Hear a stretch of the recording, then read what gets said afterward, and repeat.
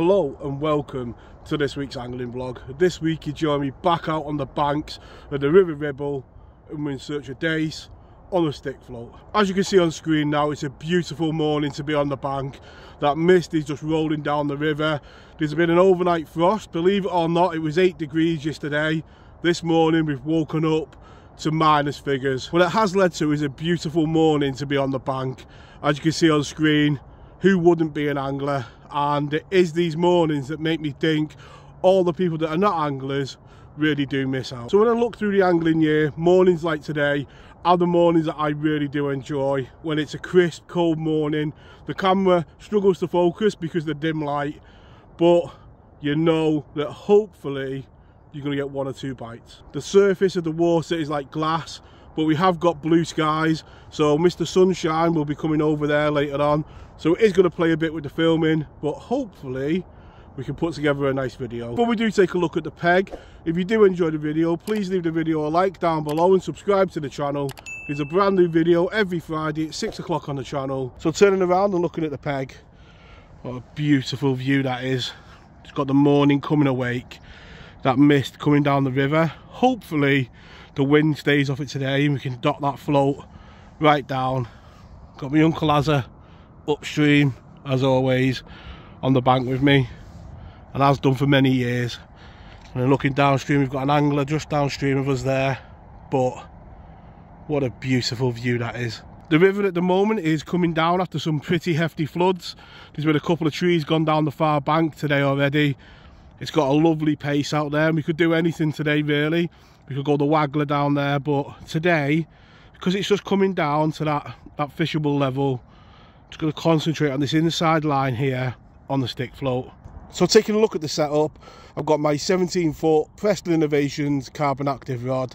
The reel that I'm using is a Cordham switch reel, and on there I've got the new 4-pound float line from Cordham. That's down to a 1.6 gram fine liner float, and then the shotting similar to the other week. I've got 4 number 4, 3 number 4, 2 number 4, and then 1 number 4 right on my hook link. 2-pound hook link down to a size 18 hook. The ground bait we've got today is the supercharged black from Hinders, and in there we've got some of the white crumb as well. What it means, just squeeze a ball like that. It's going to be feeding balls like that into the swim periodically. So looking at the side tray, we've got plenty of white maggot, and there's about 2 weeks worth there, and I've got a load of maggot behind me, so we've got plenty of maggot today. We've got some sweet corn in case Mr. Chubb's about. We got quite a lot of the Hinders hemp, and if you look at that, beautifully split, prepared that yesterday, and we've got all our bits and pieces here. So just flicking in. One thing that you might have to put up with today is a bit of coughing and sneezing. I am still full of a bit of a cold, so you'll have to just bear with me with that one. Just feeding them maggots slightly up from the peg, that hemp just downstream, and then we're going to run that float down that column of bait, and it's all about just making that column of bait.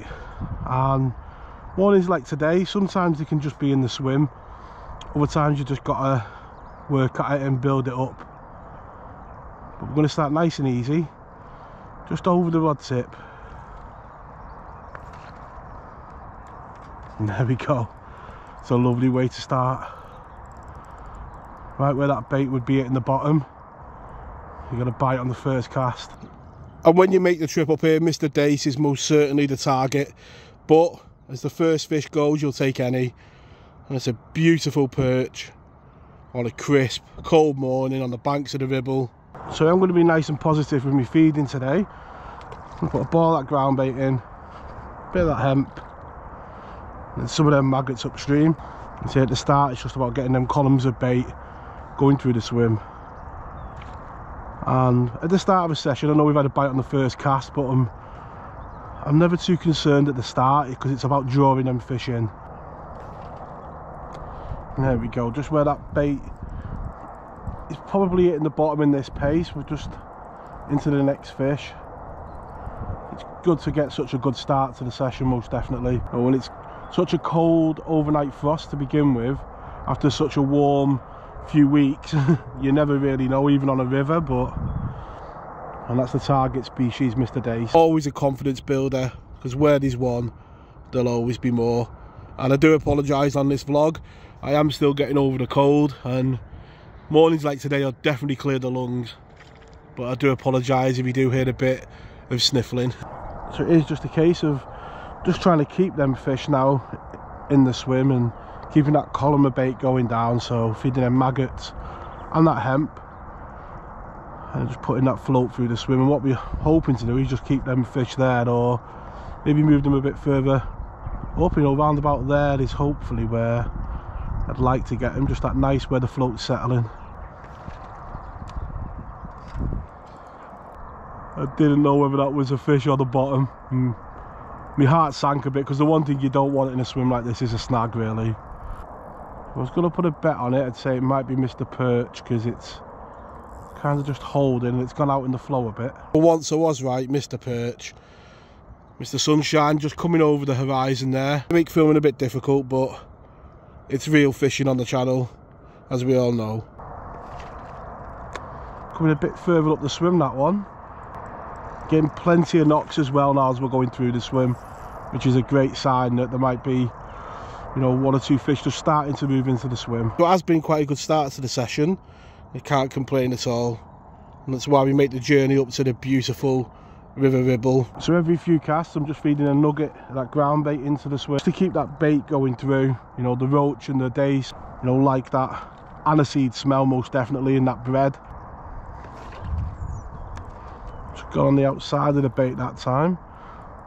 You say when you're feeding over an area, one or two of them maggots will go a bit further. It's a great start to the session, most definitely. You know, we can keep getting bites like this, have a very good day's fishing. And that fish is like a block of ice in my hand, most definitely. It is ice cold. It's a beautiful morning though, to dot that float right down. You can just hold it back and edge it through. There we go. I think if you're a stick float angler, you get what I mean there about being able to dot your float right down and there's no wind. They are the moments for me as a stick float angler that I live for. These moments on the Ribble in winter, just catching dace. There we go, that's right on the bait. That one, that is exactly where we want to get them if we're having a good day.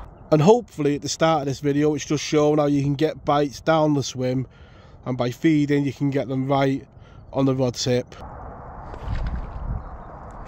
That's another one. It shoals right up the swim now. There's loads of these dace obviously just holding beneath the swim. It's when you're trying now to get into a bit of a routine when you're feeding. A little bit of hemp, a few maggots, and you're holding that float back and it's set, going through that column of bait. There's definitely one or two fish there now. There we go. You can just see how it's all coming in that line. And if anyone's new to stick float fishing, that's what it's all about, just getting that line of bait going down. And you use the 17-foot rod today because you can get right behind that float. And hopefully you've seen there's one or two fish just holding beneath the swim, but that is a proper dace, a proper fat River Ribble dace.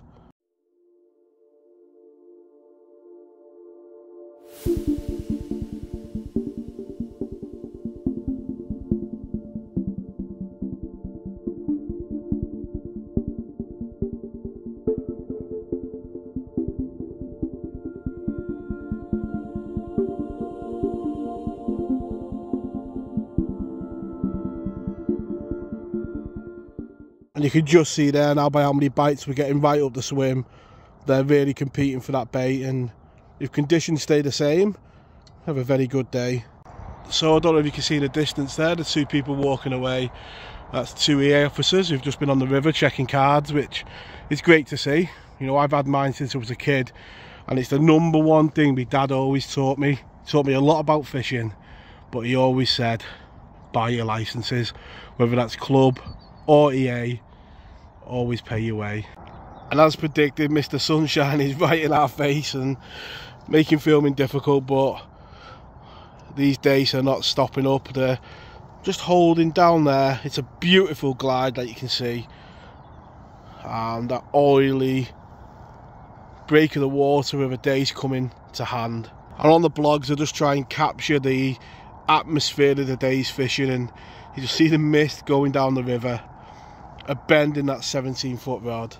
Looks like a perch trying its best to get into the margin. And at the moment it's hard to know what your next bite's going to be. We've had roach, dace, chublets and perch. This looks like a fish that the Ribble is famous for, a cross between a roach and a chub.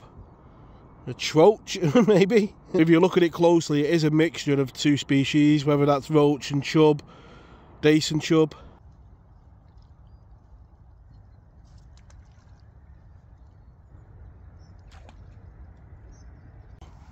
So we're into the afternoon now, and hopefully that little piece there just shown how that shoal's been moved up the swim, you know, from this morning, and it is literally a bite of chuck. I said before on the channel, these are the videos that can be quite hard to make really, because it is all about just keeping that shoal in front of you, and we're doing the exact same thing we started doing this morning, putting your maggots there, your hemp in front, balls of ground bait. This colour in the water's helping today, and these fish have just stayed on the feed. It really has been a good day's fishing. In the net today we've had some lovely days, and as we move past Christmas every year, that's where my mind turns to pike, chub, dace and roach. And I've really enjoyed myself today on the banks of the Ribble after being poorly for the past week or two, you know, getting out in the fresh air and getting plenty of bites. We'll call that one the last one of the session, and we'll take a look at that final net. Right, so the session does come to an end there now, and as you can see on screen, I had an excellent day's fishing with plenty of bites. So it's been great fun today working that shoulder fish. We started off in the morning with them a bit down the swim, and it just shows by getting your feeding right, you know, the right baits, concentrating in the right area and getting your shot in right, you can really nail them fish down at this time of year to just down the swim. For anyone that knows the area, we've got the long walk back to the car, but we'll leave two happy anglers. As you can see, my uncle also had a fantastic day's fishing as well. So all that remains now is to wish you all tight lines in your own fishing, and we'll catch you all next week. Tight lines.